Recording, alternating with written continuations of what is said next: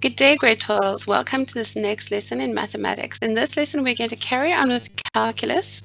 We're going to carry on with these last two examples. There's this example here and this one here.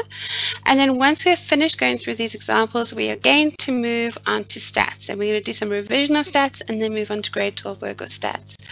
So let's first finish these last two examples on calculus using differentiation, okay? And the reason I included these two, well, the one reason I included this one is because we are drawing a graph, f of x is equal to x cubed minus 6x squared plus 9x minus 4. They first asked us to work out the intercepts of both the x-axes, which is a y-intercept, and here the x-intercepts. They're now going to ask us to work out the coordinates, and then there's the x-coordinates of the point of inflection. So we're going to basically work out what the points are, the valid points are, and then we are going to draw this graph. Okay, and then we're going to answer some questions on it. So let's carry on, and I think I'm going to change color to dark blue. It wants the coordinates of the stationary points. So do you agree that the way we work out the stationary points is we find the first derivative of this and we let it equal 0 and we solve for x. So f dashed of x is going to be 3x squared minus 12x plus 9. Okay, so then in order to find the local maximum, what do we need to do? We need to net this equal 0 and solve for it. So we've got 3x squared minus 12x plus 9 equals 0. Do you agree I can take out a common factor of 3 and you're left with x squared minus 4x plus 3 equals 0. So my factors would be x and x. The only factors that this can have are 3 and 1. This sign tells you that they're both the same and they're both minus. That equals 0. Therefore, we can say x equals 3 or x equals 1. So x equals 3 or x equals 1. So those are the x coordinates of my stationary points. I've got x equals 3 something or x equals 1 something. Now we need to find the y values, and what do? We always substitute back into the original. So we're going to go f of 3 is equal to 3 cubed minus 6 times 3 squared plus 9 times 3 minus 4. Okay, so 3 cubed, do you agree, is 27. 3 times 3 is 9, times by 3 is 27. Minus 6 times 9 is 54. Plus 9 times 3 is 27 minus 4. So that's 27 minus 54 is minus 27. Plus 27 goes back up to 0. Minus 4 is the correct answer, is negative 4. So this turning point is going to be at 3, negative 4. Okay, and now to find out what this y value is, we're going to substitute into the original. So we're going to go f of 1 is going to be 1 cubed minus 6 times 1 squared plus 9 times 1 minus 4, which is 1 minus 6 plus 9 minus 4. Okay, 1 minus 6 is minus 5 plus 9 is going to be 4, minus 4 is 0. And we should have kind of thought about the fact that that was probably going to happen because we already worked out that the coordinates of the intercepts of this are x equals 1 and x equals 1. So we should have known that there was going to be a turning point at x equals 1. Okay, so now we've got the x coordinates and the y coordinates of the stationary points. Now they want us to work out the x coordinate of the point of inflection. Now remember, what is a point of inflection? A point of inflection is when the gradient of the graph goes through a point where it's 0, but the gradient doesn't change on either side. In other words, it stays the same. So in other words, the graph's going to continue going up in the same direction. It's just going to go through kind of like a bump. I'll draw it for you now. Okay, so for example, it could either be looking like this, so it'll go up and then go through 0 and then up, or vice versa. But that point there, at that point there, f f dashed of x is going to equal 0. Okay, the first derivative is 0 because that gradient is 0. Okay, but to find the x coordinate of the point of inflection, you need to find the second derivative of this, and it's equal 0. So we're going to go f double dashed of x. Okay, the second derivative, which is the derivative of this. We take the 2 to the front, and that becomes 6x minus 12. And now all we have to do to find where the x coordinate is of the point of inflection is let that equal 0 and solve for x. So we're going to have 6x minus 12 equals 0. Therefore, 6x equals 12, so x is equal to 2. So therefore, my point of inflection occurs at x equals 2. Right, now finally, the last step that we have is to draw this graph.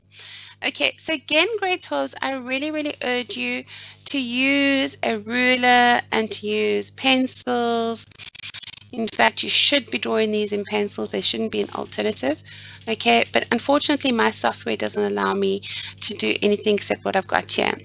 Okay, so we know it cuts at minus 4. So it's going to be 1, 2, 3, more or less, minus 4. We know it touches the graph at x equals 1 and at x equals 4. So it's going to be 1, 2, 3, 4. Okay. We also know that the intercept is x equals 3, y, the coordinate of the stationary point is x is 3 and y is equal to minus 4 as well.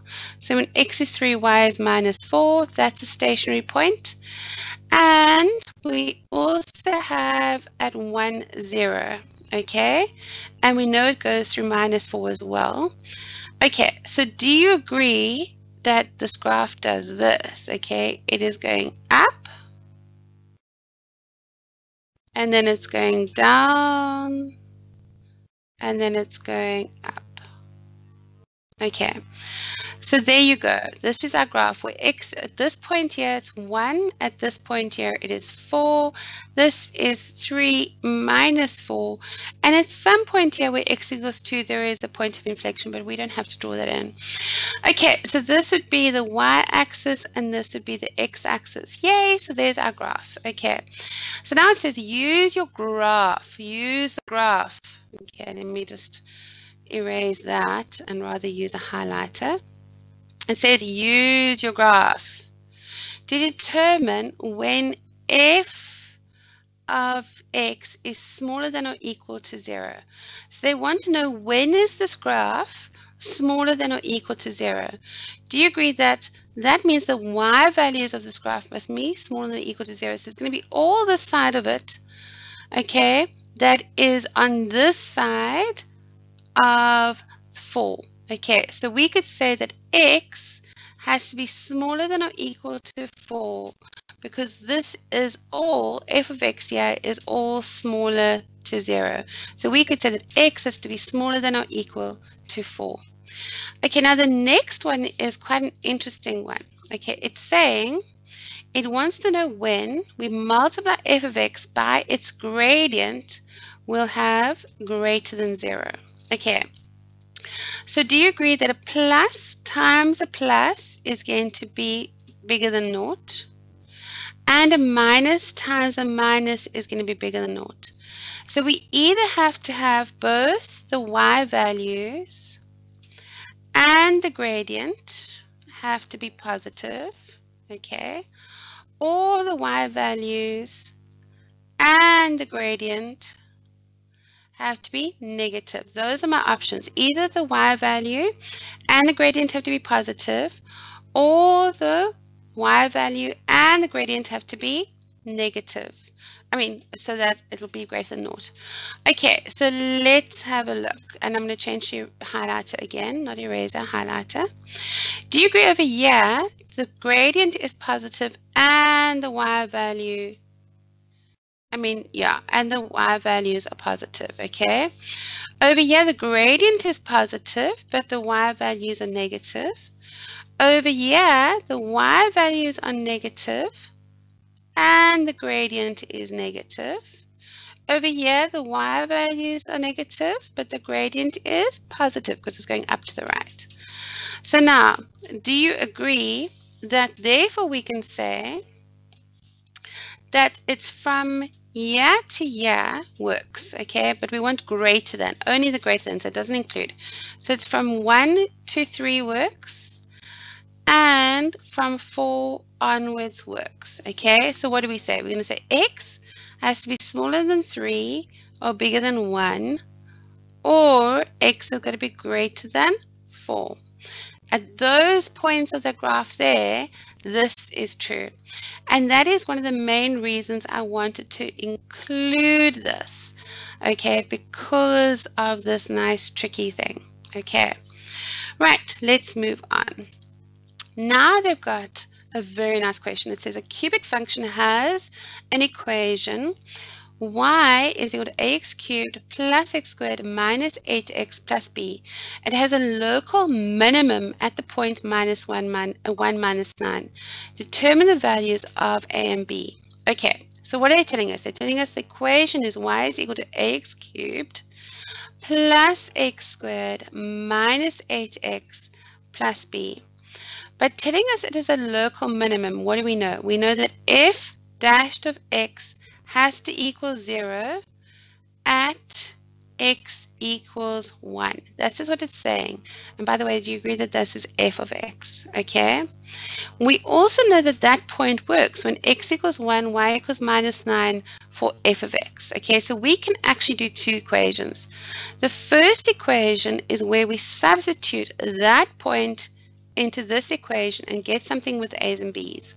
So we're going to go minus 9 is equal to a times by 1 cubed plus 1 squared minus 8 times by 1 plus b. Okay, so we've got minus 9 is equal to a plus 1 minus 8 plus b. 1 minus 8 is minus 7, so we take it across, becomes plus 7. So you've got minus 9 plus 7 is a plus b. Therefore, minus 2 is a plus b. So let's just leave that there as equation 1. Okay, we'll worry about what we're going to solve for a or b first after we've done this next bit. The next bit is that we know that we've got a local minimum at this point. So when x is 1, f dashed of x equals 0. So let's find f dashed of x. F dashed of x is equal to 3ax squared plus, we bring the 2 to the front, becomes 2x minus 8. And we know that this equals 0 when x equals 1. Because that's how the local minimums work, okay? So we know the 3a times by 1 squared plus 2 times 1 minus 8 equals 0. Because, like I said, we know that this point here, when x equals 1, this local minimum is going to be equal to 0. This is the local minimum, so the first derivative equals 0. So we've got 3a plus 2 minus 8 is equal to 0. 2 minus 8 is minus 6. When you take it across, it becomes plus 6. So you've got 3a is equal to 6. So a is equal to 2. Awesome, a. So therefore, we can substitute into there. Let me just check this because it becomes minus 6. Take it across, it becomes 6, yes. So now we have a equals 2. So we've got minus 2 is equal to 2 plus b. So do you agree that b is going to be minus 4? Awesome.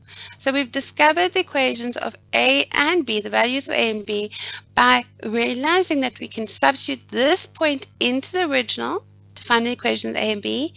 And because we know that that's a local minimum, we can find the first derivative and substitute in the x value and let it all equal to 0 and solve for the variable. Okay, so those are very nice maximum questions and calculus questions. Let's move on to stats. Okay, so firstly, let's talk about histograms. Okay, so what is a histogram? This is a histogram. Okay, a histogram is effectively a bar graph. Okay, but it is not got gaps between them. The difference between a bar graph and a histogram is that the bar graph has got gaps between it and the histogram does not. And there's a reason for this. A bar graph will compare different things, whereas a histogram will compare the same things. So in other words, yeah, you've got the number of students, and yeah, this is the score on the final test. So in other words, this is the same type of thing, okay? So we can compare the score of the final exam versus the number of students, okay? And it's usually used to display grouped data. So in other words, we're not going to, so in other words, it'll be that 10 students got between 0 and 20, 5 students got between 0 and 20, 10 students got between 20 and 40, etc., etc., okay? So it is usually used to display group data. There are no spaces between the bars, and again, that's because we're comparing like with like. Okay, so an example here is a frequency distribution of height of 25 students. So you can see here that there's 0 students that got these heights. I'm sorry about it being so grabby. I don't know why it's like this. Okay, so we've got 2 students that got between 58 and 60 inches, 2 students that got between 60 and 62, 5 each that got between 62 and 64 and 64 and 66, etc., etc. Okay.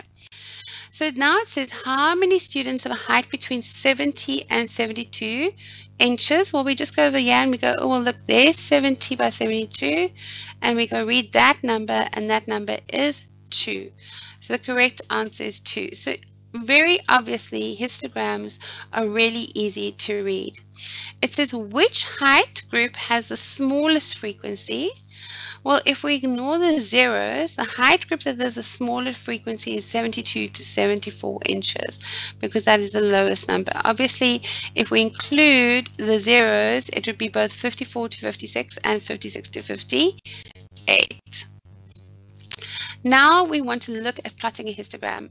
So the first thing you need to do is take information that you get given. Okay, so what would happen is you would do an experiment and you would record a whole bunch of information. So for example, you could have this here where it says a health fitness group conducted a survey to find out which age group most frequently use the gym. Okay, now they've asked us to draw a stem and leaf diagram. So what you do is you start off with 1, because this is going to stand for 10, 20, 30, 40, 50, 60, okay? So we're going to go 1, 2, 3, 4, 5, 6, 7, and let's just push it 8, okay? So then when you have 30, you actually have to write a 0. So you put a 0 for when you have 30. With the 14, you put a 4, okay? 21, you put a 1, okay? There you've got another 30. See how easy this is. 18 is over there now. 27 is over there. 30 again is over here. 26 is over here.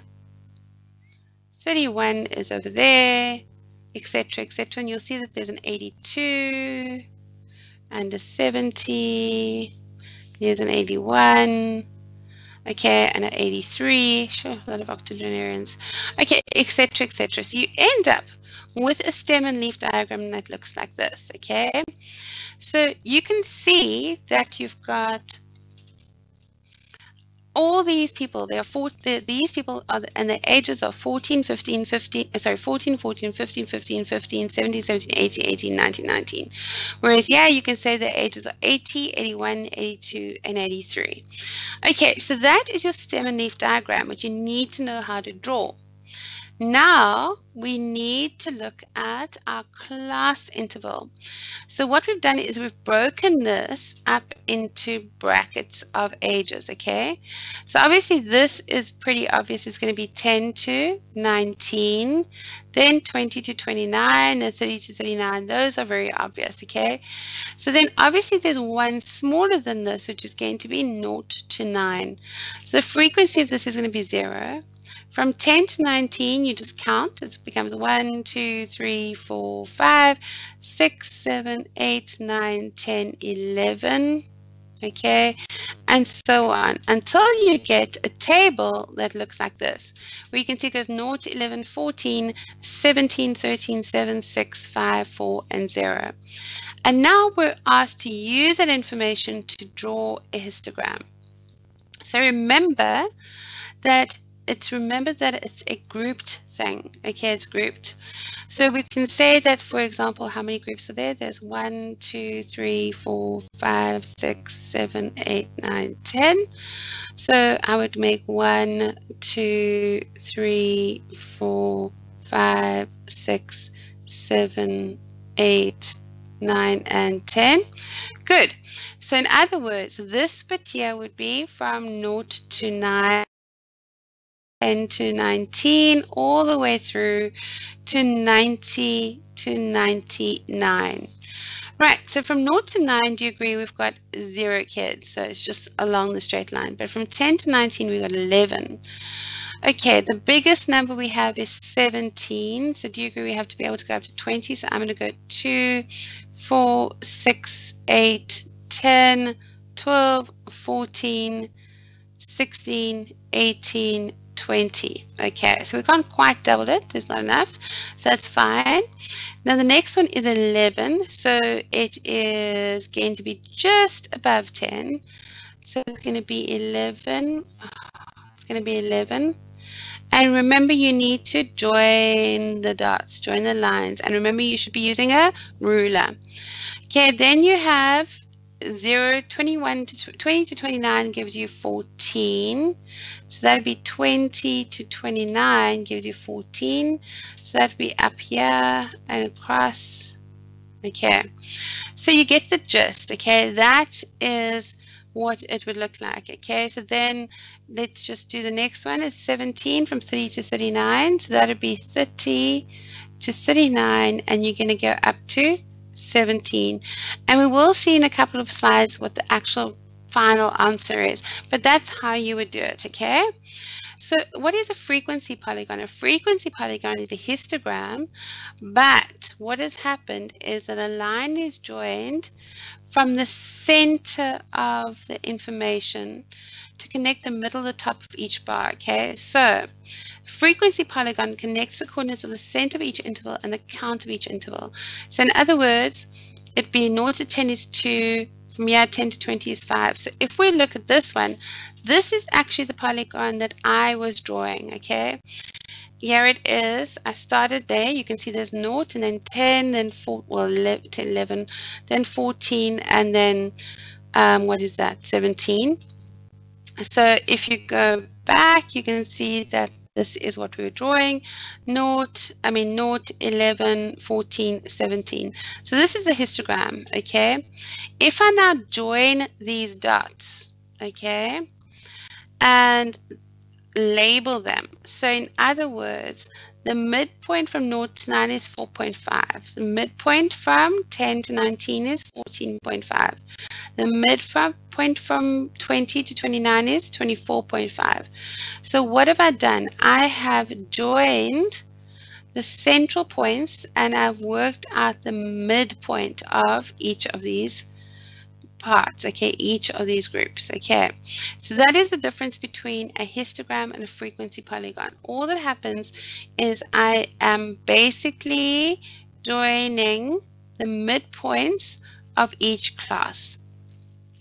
Right, so now that we've got that done, let's look at the cumulative frequency. Now, cumulative frequency is a very, very useful tool, and it's often used to work out your interquartile ranges, etc., and you need to know how to do it. So let's talk about it. They're also known as ogives or ogives. It really depends on your teacher. It really doesn't matter how you say it, as long as you know what it means when they ask you to draw either a cumulative frequency graph or an ogive or an ogive. It makes a difference how you say it, as long as you know what to do. Okay, so what it does, it reflects the cumulative frequency. In other words, we're adding up the frequency. So it's a running total of the frequency. It's typically S-shaped, so you'll have some speeding up and then you have some slowing down happening. Okay, so let's look at an example. It says a group of learners achieve the following marks out of 30. So you can see 2 learners achieve 20, 3 achieve 21, 5 achieve 22, etc., all the way up to 29 out of 30. So do you agree if I said to you how many learners achieved 2 out of the achieved 20 out of 30? Do you agree I would just say 2? But if I said to you, how many learners achieve 21 and less, it would be all these kiddies plus these kiddies that achieve 21 and less. Okay. But now, in order to really solve this, we need to draw a cumulative frequency table. So the first thing that we're going to do is we're going to write down the marks, then we're going to write down the frequency, and then we're going to write down the cumulative frequency. Okay, so do you agree that we've got the marks are 20 and your frequency is 2? Here it is 21 and the frequency is 3. Here it's 22 and the frequency is 5. Here is 23 and the frequency is 5. Here is 24 and the frequency is 7, etc., etc. So you can see that we are writing down all these numbers, okay? But now what are we going to do? The cumulative frequency is adding up not just what we had in our page, but the one before it. Okay, so let me just finish this.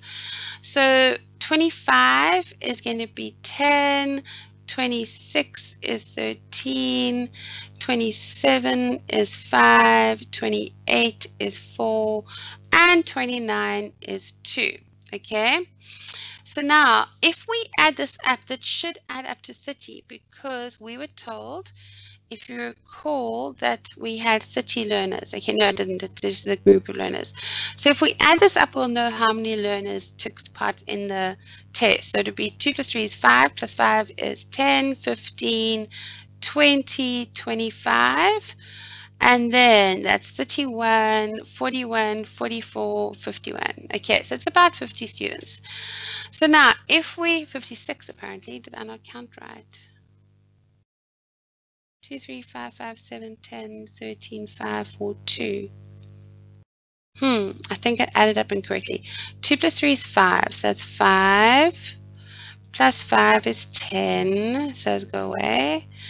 Then plus 5 is 15, that can go away, but now plus 5 is 20.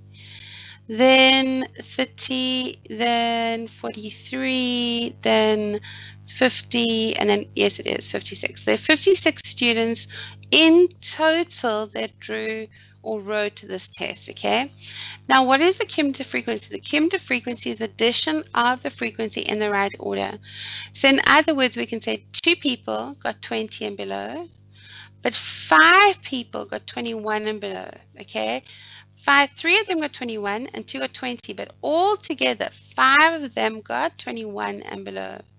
Similarly over here, we can add 5 now, and then we have 10. So 10 people got 22 and below.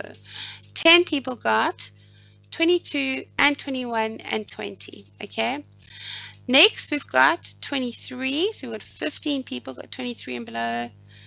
Then we've got 7, so it's 22 people got 24 and below. Then it's 10, so it's 32, and it's, okay, so do you understand that we've got 32 people got 25 and below. So we end up with something that looks like this: 2, 5, 10, 15, 22, 32, 45, 50, 54, and 56. And obviously that number needs to match that number unless someone over here messed up and wrote a wrong section or something. Okay, so now we need to plot it. Okay, so we're going to plot the marks, okay, versus the cumulative frequency. So in other words, we got 2 people that got 20. So let's just count a second. So if it's 20, 21, 22, 23, 24, 25, 26, 27, 28, 29, 30. Okay, so we can go 2, we can go 0. 2, 3, 4, 5, 6, 7, 8, 9.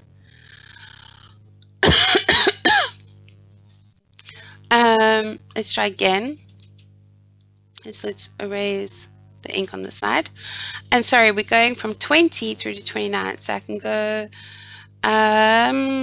okay, 20, 21, 22, 23, 24, 25, 26, 27, 28, 29. Okay. So do you agree that 2 people got a frequency of 2? 5 people got a frequency of, so that's 2, 4, 6, 8. So 5 people got a frequency of 21. Okay. 10 people got a frequency of 22 and below. So 10 people got a frequency of 22 and below.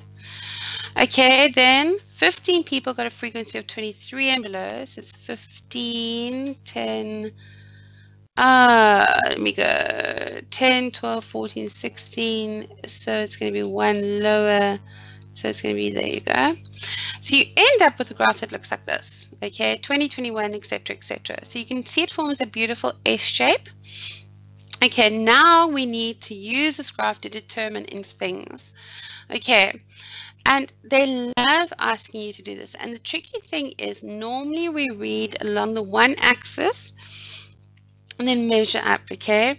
In this one, we do it the other way around, okay? So we know that we've got a total of 56 recordings.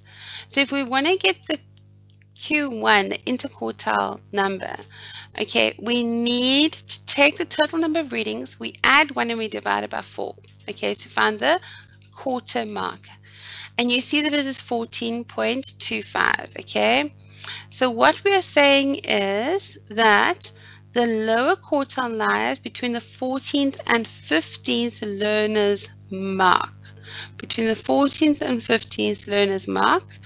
So then we can say, right, in other words, if we had Q1 is going to be between the 14th learner's 14th and 15th mark, okay? The median, we're going to say Q1 is going to be 56 plus 1. It's a half this time, which is 28.5. The median lies between the 28th and 29th of the learner's marks, okay? Whereas the upper quartile is 3/4 of 56.1, so that's going to be at 42.7, okay? So in other words, the upper quartile lies between the 42nd and 43rd learner's marks. Okay, so what are we saying? We're saying that the lower quartile lies between the 14th and 15th learner marks. There's the 14th and there's the 15th. So I can draw a line across, and yes, guys, you need to use a pen. I mean, you use a pencil and eraser. So therefore, we can say, if we take that down and we take it down, we can say the lowest mark is about approximately 23. Okay, that's the Q1. That is Q1. Okay, the median is 28.5. So you're going to go up to 26, 28, 28.5. So it goes across there and goes down here, and you can see that it is what? It is about 24.5, 25, okay? So that's about 24.5, 25. And finally, the upper quartile is 42.75, 42.75, so it's over here roundabout, and we take it across, and please use a ruler when you take it across. And you can see that it works out to be approximately 26. Okay, so now you see how we can use the cumulative frequency graph to work out our lower quartile, our Q1, our median, and our upper quartile. And now we're going to talk about why those numbers are important. So first of all, let's look at the measures of central tendency. We've got the mean. The mean is just the average value of the set of data. You just add it all up and you divide, okay? The median is the middle value of an ordered set of data. So this time you take the data and you organize it in ascending order, descending order. And the middle number of the ordered data is the median. The mode is the one that happens the most often. Okay, that's all it is. So if we had to go back now, okay, and we had to look at these, let's go back up. If we had to look at these marks, do you see that the mark that happens the most often is actually this one here, okay, the 26. So therefore, this dude is our mode. Over here, we've got numbers going from 5 to 7 to 10. So that's a +2, that's a +3, that's a +3, and then it drops down to 5. So if I wanted to look at the mode, the median is the middle value of the ordered set of data, and the mode is the one that happens most often. So the median is the one that's in the middle of the ordered set of data. So if we count them, it's 1, 2, 3, 4, 5, 6, 7, 8, 9, 10. So the median is going to be the fifth one. So it's going to be 1, 2, 3, 4, 5. Let me try again. 1, 2, 3, 4, 5. Yeah. So that there. Yeah. It's kind of tricky because of the fact that it's the frequency changes this, okay? The mode is a pretty obvious one because that's 13. The median, remember we said the median was 25.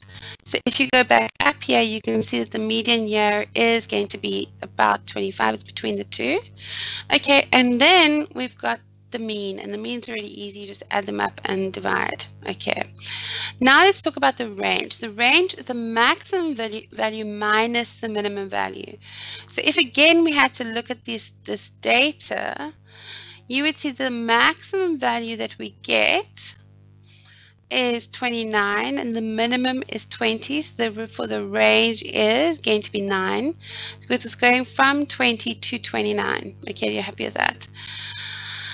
And then finally, the interquartile range. The interquartile range is the distance from the Q3 minus Q1. So if we go back here, we saw that the upper quartile Q3 was 42.75 and Q1 was 14.25. So the interquartile range is always Q3 minus Q1, which in this case is going to be 42.75 minus 14.25. So the interquartile range is at 0, 5, 12 minus 4 is 8, and 3 minus 1 is 2. So the interquartile range is 28.5. And now we want to talk about standard deviation. Standard deviation is how far the data is from the mean. Okay, how far the average data is away from the mean. How far does it skew away? Okay, but we're going to do questions, and when we do these questions, I'll show you how to do this, because we do this thing. It's horrible, and we do that on our calculator. And I will show you how to do it, even though my calculator is an HP, and you're probably using either Casio or Sharp. It's kind of the same method, no matter which calculator you have. If it's not exactly the same method, then go use your, go look at the manual for your calculator and it'll tell you how to do it. Okay, so now let's talk about the 5-number summary. We've kind of spoken about it already, but you need to know what the 5-number summary is and how to represent it in a box and whisker plot. Okay, so the minimum data value is obvious, it's just the minimum. Lowest quartile is obviously the lowest quartile that we've spoken about. Median, upper quartile, maximum value. Very easy. It can be represented by a box and whisker plot. So if you look at this, this is a box and whisker plot. These things here are called the whiskers, and this here is the box, okay? And you can see that there's the minimum value and this is the maximum value. Here's Q1, okay, and here's Q3, and Q2 is right in the middle. And in this case, the reason that this is kind of in the middle is because of the fact that it's almost symmetrical. This is got a difference of 2 and this one's got a difference of 3. So it's a little bit skewed, but not skewed a lot. Okay, so I would say it's almost symmetrical. And we will continue talking about symmetrical data and skewed data in the next lesson, which is tomorrow. I hope you have a great evening. Cheers.